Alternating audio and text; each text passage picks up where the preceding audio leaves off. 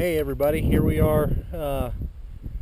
Today's the 25th, Friday the 25th of May, and I think I posted a video a while ago of me crossing into Mexico and under the fence. But anyway, here's another thing for today.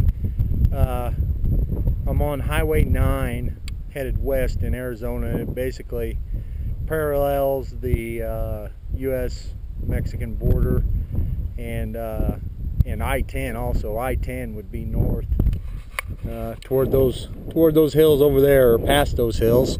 I call those hills. Anyway, here we are. I'm at the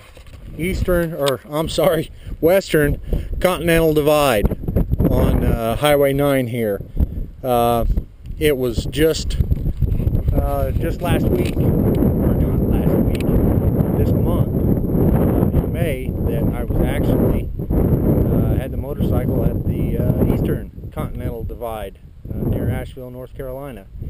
I think that was only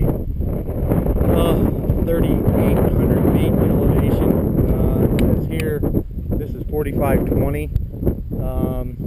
My Garmin says it's 4408. I don't know. Somebody's got their facts wrong, either the Garmin or the government.